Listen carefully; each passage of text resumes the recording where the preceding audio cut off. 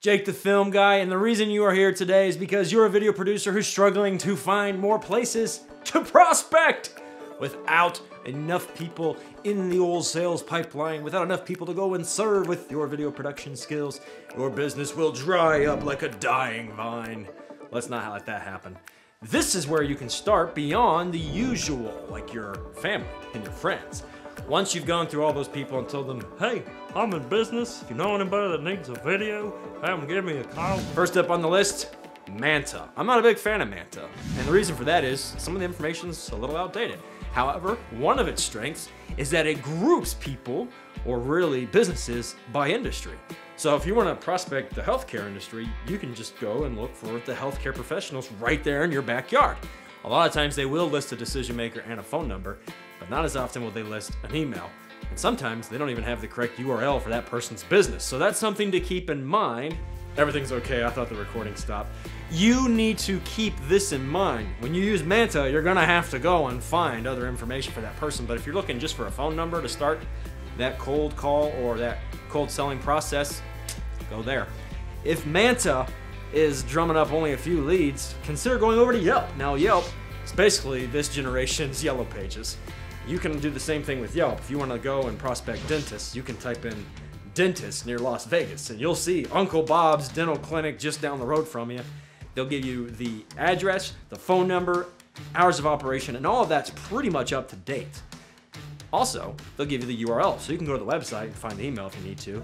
At the very least, though, it's a great place to start finding places to prospect. Again, if you were going to be doing business-to-business video production, if you had picked a different niche, then this probably isn't the best video for you. And in that case, well, au revoir. Otherwise, if you're going to be using Yelp to find businesses in your backyard, know this, you're still going to have to find the email from the website using tools that have been discussed previously. Or you're going to have to go to your state's website. Particularly, you want to go to your Secretary of State's website and find the list of businesses to find the owner, if you can't drum that up just from the business's website. Which leads me to your Secretary of State. In Nevada, it's really simple.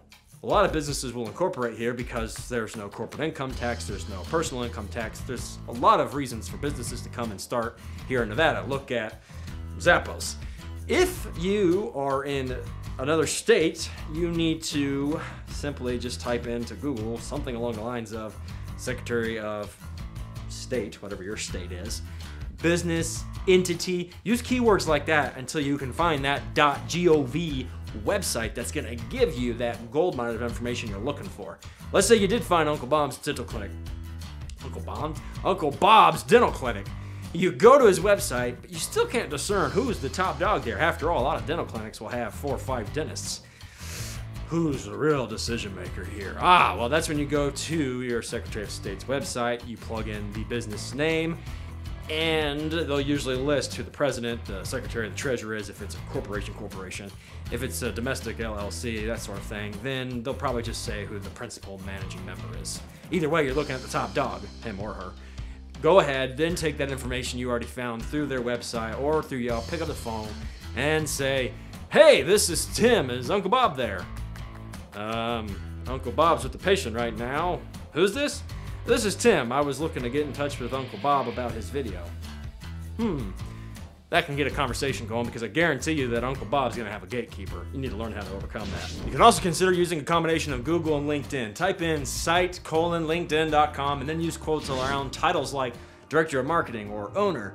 And then you might want to also type in some kind of industry or just narrow it down. Start with a niche within the business world. After all, there's thousands of industries in your backyard. You can't just hit them all. Figure out, hey, I want to be the best video producer for the dentist in my backyard. Okay, so then you'll type in dentist and use quotes around that, or dentistry, or dental clinic, or terms like that. So you can start seeing who are those owners that are on LinkedIn. Now, if the person has a LinkedIn profile with a profile picture, even if they have followers and articles, there's a pretty good chance they care about business. If they have, like a lot of LinkedIn users, just an empty shell of a profile with no picture, no content, hardly any followers, and probably 0 recommendations or skills, it's a very bare bones, very minimalistic profile, then there's a good chance they probably just don't care about digital ads. Move on. I also recommend in this day and age, meetups. You don't have to go to meetup.com, but it's one place that you can go to find other like-minded individuals, specifically the marketing crowd. Talk to them, figure out where they're meeting up, and go meet up. Meet them in person. After all, we do business with people we know and trust. And what better way to get your face out there than to go to these meetups? I've been to a few myself. I'm gonna get back on that bandwagon soon. Sometimes they're awkward and they can be like this. Hi, I'm Jake the Film Guy. So what do you do? And sometimes it's more fruitful. And in my experience, it's been fruitful. It's really been my fault for not following up more with the people that I meet there. Shame on me.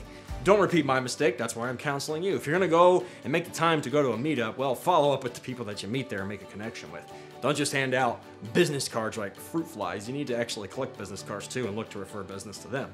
Savvy? Don't forget staffmeup.com. Now I realize it's mostly film industry jobs and TV industry jobs, but we're all trying to get there, so go ahead, start getting yourself familiar with them. And honestly, some businesses will put some ads on there, so it doesn't hurt to check them out.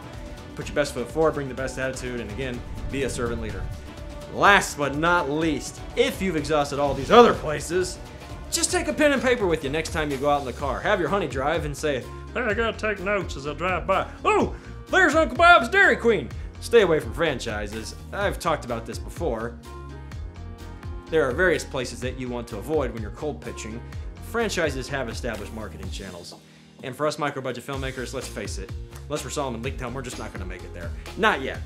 I'm not trying to discourage you, I'm just trying to hit you with some reality. If you need help with pricing your services, I know what a headache it can be, especially when you're starting out, and what you don't know is how much money you're leaving on the table because you don't believe in yourself enough.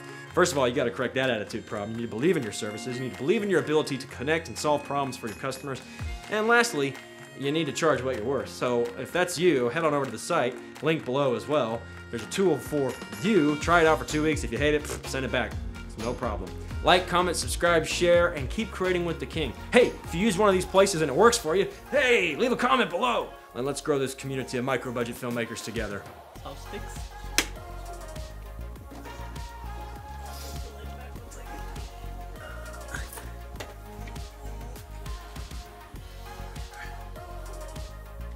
Is there a way to down check focus, or did you already do it? Double check for you. Will you look into the lens, Anthony, please?